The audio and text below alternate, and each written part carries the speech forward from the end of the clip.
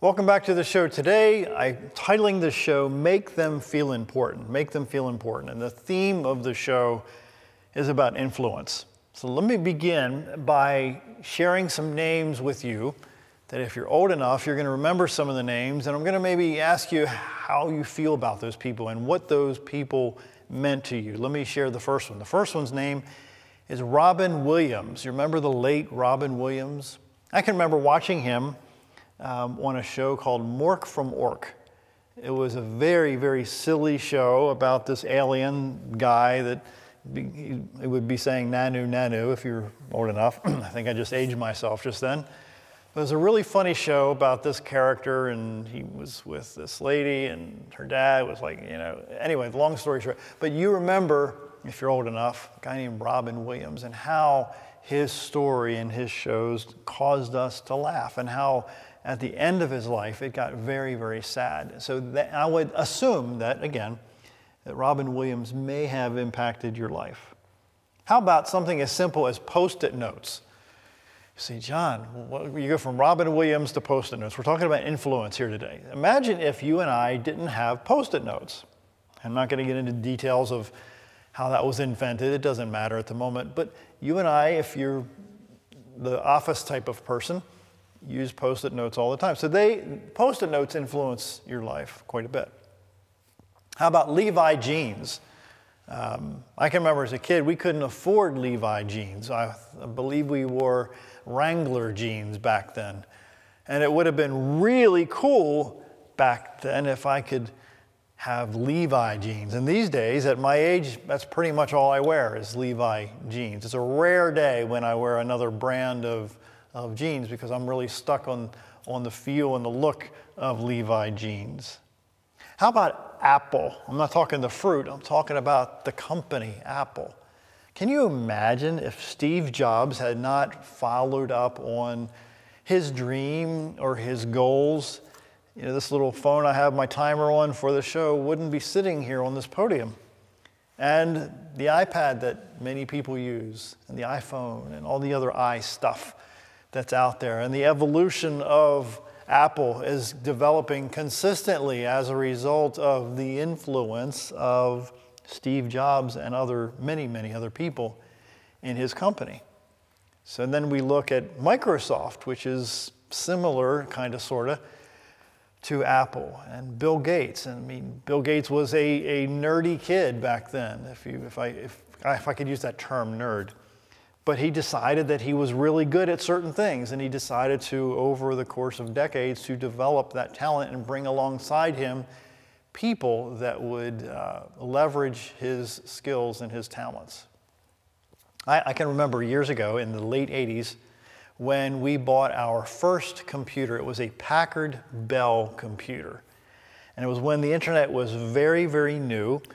And back then we had what was called America Online. It's still out there today. And we would have to plug in our phone line, if you're old enough to remember this one, plug in your phone line and hear I'm not going to do the sound, but it was a very unique sound that it would make when you would connect with the internet. And then if somebody called you when you were on the internet, it would kick you off of the web so that you couldn't do what you were trying to do. And it would be so annoying when somebody would call and you're right in the middle of a post or right in the middle of doing something, and it would kick you offline. So the internet, obviously, is a huge part of influence on mankind these days as a result of the idea of just a very few people. And then Star Wars, if you're into movies at all, Star Wars impacted the United States and the world as a result of George Lucas's idea and certain other authors' books that seeded those ideas. Again, we're talking about influencing the lives of people. There's an old quote that says, your influence on others is your net worth. You need to treat it as such. Again, your influence on others is your net worth. Treat it as such. Beatrix Potter, who wrote The Tale of Peter Rabbit, wrote, I hold that a strongly marked personality can influence descendants for generations. Again, I hold that a strongly marked personality can influence descendants for generations. How many times can you think back to the people in your life that have been overt that have influenced your life, and then also people that have been covert. That is, people have been outgoing who've influenced you, and people that have been relatively quiet who have influenced you. I had a social studies teacher in 1979 by the name of Stephen Alsop, A-L-S-O-P. And Stephen Alsop was a great teacher, I thought, and he taught us world history. And I believe, and I will believe that till I stop breathing, is that part of the reason why we ended up going international to adopt children is a result of what I learned in Mr. Alsop's world history class. Because I was exposed to things like India and China and other places I can't recall now. But the point is that he opened my mind to places in the world that I didn't think about from day to day, because I was from a little community in Lansdowne, Maryland, that I grew up in and went to school in. So that was my little world. But he opened up my mind and my world in ways that I could not have imagined in dramatic ways. Roy Bennett said a few things I want to share. He said, one of the best ways to influence people is to make them feel important. Again, one of the best ways to influence people is to make them feel important. And then he followed up with that by saying, do more listening than talking, because talk more about them than about you. I want to invest a moment or two or three in those two concepts. When you and I make people feel important, you know what's going to be weird about it? It happens across the board. When you make people feel important, they are drawn to you. They are attracted to you. Whereby the opposite is true. When you talk about yourself more than listening to other people talk about themselves, they actually push you away. How many times haven't you been in conversations where somebody really takes up the entire conversation? They'll talk nonstop for moments, 2, 3, 4, 5, 10 minutes at a time, and it's supposed to be a dialogue, right? A conversation. But they talk and talk and talk and talk, and then by the time they're halfway through their monologue versus a dialogue, guess what? Your eyes are rolling back in your head, and you're semi-conscious, and you're not even interested in the conversation anymore. Why? Because they're more interested about them and what they have to say than what you have to say. Hear me. When you get other people, when you ask other people to talk about themselves and their story, they are drawn to you, which is frankly oxymoronish, isn't it? It's oxymoronish to think that people would be attracted to you when you listen to them. But that's exactly how you can influence people in a dramatic way. Think about, again, if you're old enough, to remember a show on CNN called Larry King Live. And Larry King Live has been one of my models, if you will, in doing certain things in my life. Larry King would ask a question, and he would sit back and wait for an answer. He wouldn't interrupt. He would let the person finish their thought, whereas there have been other people, and I'll try to refrain from mentioning their names, is they will interrupt people consistently in the middle of a conversation because they think what they have to say is more important than what the other person has to say, and then the other person never gets a chance to complete an entire thought. Those kind of people, believe it or not, are rejected from society because they feel that what they have to say is more important than what other people have to say. Allen Ginsberg wrote a long time ago, he said, whoever controls the media, the images, controls the culture. Think about that a minute in your life. Let me give you another story, a quick story. Most of my career on the financial planning side and the insurance side of my life would be working in the in the urban areas of places like York, Pennsylvania, and Washington, D.C., and Baltimore, Maryland, and Pittsburgh, Pennsylvania, and Philadelphia, Pennsylvania, and other areas. And the news would get you to think that all those people in all those areas are murderers and drug dealers and evil and unethical and immoral people. That's what the media would show you. That's what the media will try to get you to believe. However, if you work and live in those communities, you're going to find out that that is the opposite of what truth is. The majority, 98, 99% of the people in those communities are just like you and just like me. They're caring people. They want to do right. They want to do the right thing. They're hardworking. They're honest. They're ethical people. But the people that on the news are trying to project that everybody, in quotes, in these communities are bad people. What I'm suggesting to you is that what you allow to be put in your face, i.e. the news media, some of them, will definitely give you an impact, will give you an image of what's going on in your world, which may not be reality. Let me share it a different way. When you decide, and when I decide to live in a bubble of whatever bubble that is, whether it's a belief system, whether it's a certain piece of your education, whether it's a routine of daily habits that you have from day to day, and you choose not to get outside of that bubble, then you really can't see what else is around you. What was really interesting to me is when we traveled overseas multiple times to adopt our kids, I was really exposed to the lifestyles of other people that were very, very happy living on, in American standards, meager means. That is, living in a tiny, tiny apartment, they call them flats over there, tiny flats, and earning $30, $32 a month in income. But they were happy. Let me give you another example. When I was a kid, the news would share that the people in that part of the world were mean and uncaring and cold and not very humane. Well, when we traveled over there, that was, again, considerably the opposite of what it was on the news press. These people were great. They fed you until you were going to burst. They hugged you a lot. They laughed a lot. They were just like you and me, but the press would make them think that they're evil and or they're cold and uncaring. Think about the man by the name of Martin Luther King Jr. Many, many decades ago, he lived in the United States that believed that dark-skinned people were a certain way. They were less intelligent. They were subhuman. They weren't worthy of the American dream. And so he got up and said in a multitude of different ways, but he said in one speech, I have a dream.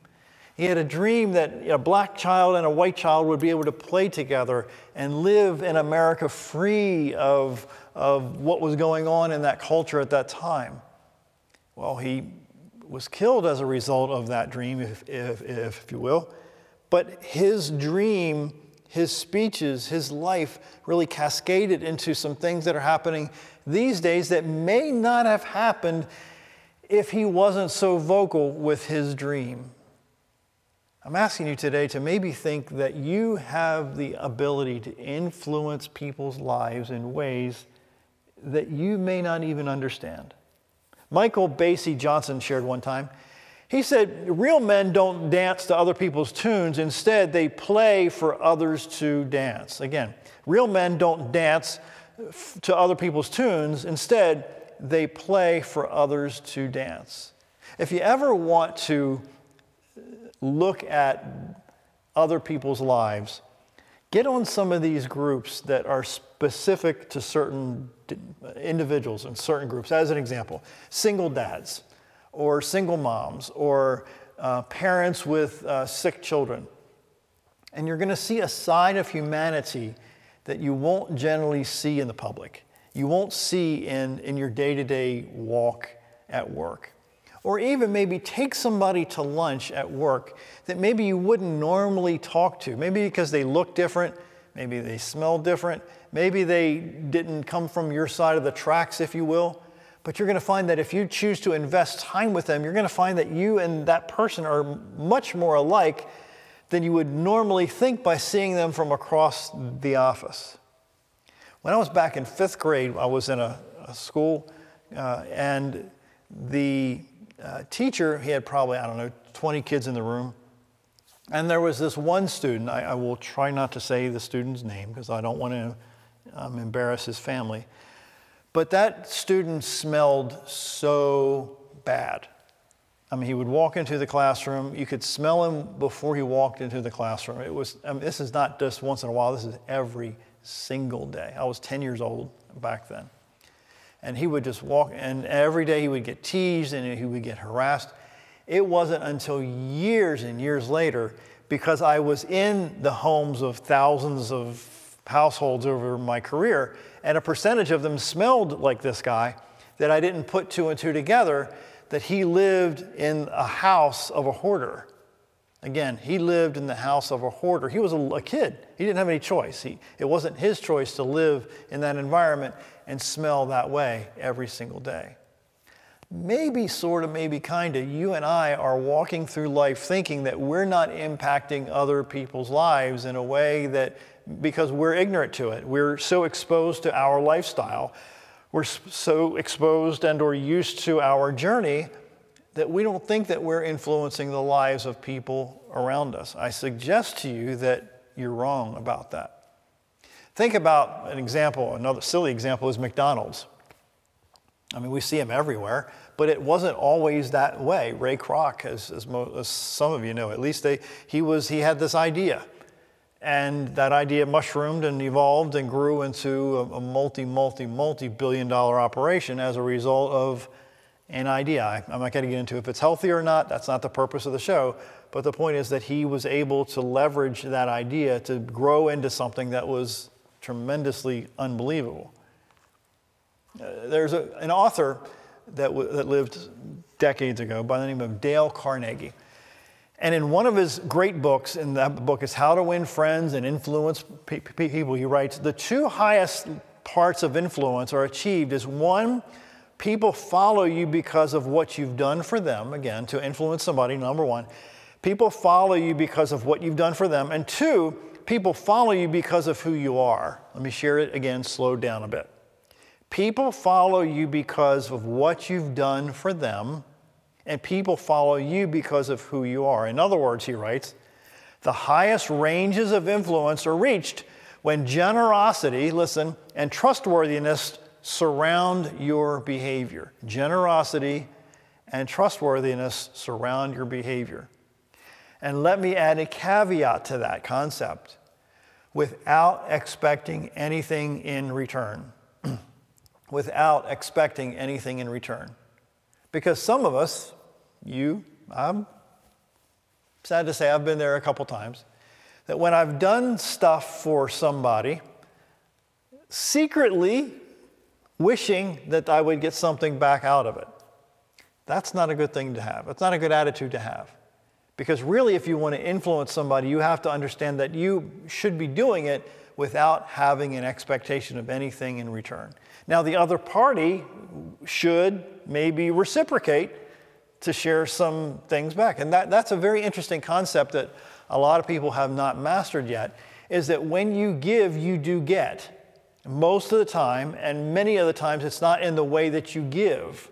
It doesn't always happen this way, believe me, because I've been through some stuff too. But most of the time, many of the times, that when you give, it opens your heart, it opens up your mind, it opens up your psyche in ways that you can see things and experience things that you haven't experienced before if you would not have been a giver instead of a hoarder or a receiver, somebody who didn't open up and share with many other people. Condoleezza Rice said one time, power is nothing unless you can turn it into influence. Again, power is nothing unless you can turn it into influence. There are people in your life, and there are people certainly that have lived in my lifetime, and I've had the unfortunate experience of being around, that their lives were all wrapped around them. But the people that I remember more favorably than others are the people who consistently, they give, they invest in the lives of other people. Again, not to get anything back out of it, but just because. Gandhi comes to mind, the great person Gandhi who lived in India decades ago. It wasn't about him. It was about the people in his community. It was people in his country that he decided to take a stand in certain ways to do things that he probably would not have done if he didn't care about other people. So the older I get, the more careful I am who I allow to influence me. Again, the older I get, maybe the older you get, you need to be careful about the people that you influence in your life. Let me just share it in a slightly different way. In my past, I would allow certain people in my life because I didn't want to offend those people. Those certain people would be people that were negative, people that were dishonest, people that lied, people that cheated. I thought at the time that I had to keep them in my life because maybe I worked with them or they lived in the neighborhood or maybe they were relatives of mine, and I had to, in quotes, I had to endure the behavior because they were part of my life. It wasn't until I got older that I realized that, you know what, I need to rethink that philosophy because I really don't have to keep these people in my life because their actions, their words, their deeds, their attitudes, their behavior is directly and indirectly influencing me in a negative way. So since you and I understand that life is very short, and some of us very, very short, that we need to be much more proactive in who we allow in our lives in order to impact us and then as a result impact the lives of other people around us. Because you might think that because this unethical person or this negative person or this complainer or this person that cuts corners and does things that are not very kosher, not very honest, is going to not impact you. I guarantee you that they're going to impact you. If for no other reason, they're going to distract you from things that you need to be doing consistently. I'm asking you to think about the people that you're allowing to influence you in your life. Germany, Kent wrote one time in a silly kind of way, tweet others the way you want to be tweeted. Almost said treated. Again, tweet others the way you want to be tweeted. We know of one president of the United States who tweets an awful lot. And some of the things that this president of the United States tweets about is not very polite, not very nice. So again, this quote is, tweet others the way you want to be tweeted. Another person with the last name of Ibrahim said, influence is when you're not the one talking, listen, and yet your words fill the room. Let me slow it down and say it again. Influence is when you're not the one talking, and yet your words fill the room. They say, when you are absent and yet your presence is felt everywhere. Think about that in your own life. Again, I want my influence, I want your influence to be remembered even if you're not in the room. There are stories that some people tell that are thousands of years old because the words and the actions and the influence of those individuals are still making waves, are still making a difference, are still influencing the lives of people thousands and thousands of years later. You have to be intentional about the influence that you allow into your circle. Would you allow yourself or people that you love walk through a grove of poison ivy and not expect to get poison ivy? No, I would hope not. But you and I do that all the time. We walk through, we hang around people by choice, not because we have to, but by choice. We hang around people that are doing things that are wrong. I wish I would have known this when I was a kid, when I envied the famous people in school, the important people, the kids that were just in front of the spotlight all the time, who were famous in quotes in school, that were attractive, that were the center of attention. I just envy those people because I was shy and I stuttered a lot and I was nobody and I had the short hair when back then they had the long hippie hair back when I was in school. I was the oddball among a few others in the school, but I wanted to be like all those other guys. When 30 years later, some of those guys, I'm not going to name names, but some of those guys are not having such a great life. But yet back then, they were the cream of the crop. They were the best of the best. They were the most popular kids in the school. Influence is really important. Who you choose to hang around makes a difference. Quick story before I wrap up the show. Thousands of years later, there was this guy named Nehemiah. And Nehemiah was tasked to do a big project. And Nehemiah decided that, he couldn't do this project by himself. He was smart. He had influence with the people in charge. But he realized that he couldn't do it himself. So what he decided to do was he chose to recruit, use that word intentionally, recruit people that were really smart in other areas that he wasn't so smart in, that he wasn't gifted in, that he wasn't talented in. And he rallied around himself quite a few people that were really skilled in certain areas that leveraged his skill sets, that he was able to influence their lives in a specific way.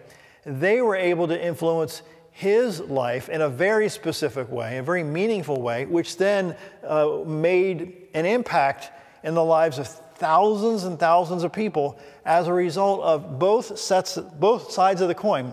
The person who led the endeavor, and then the team that he rallied around, that nobody felt that they were better than anybody else. Everybody understood that they were in it to win it. They were in it for the bigger picture.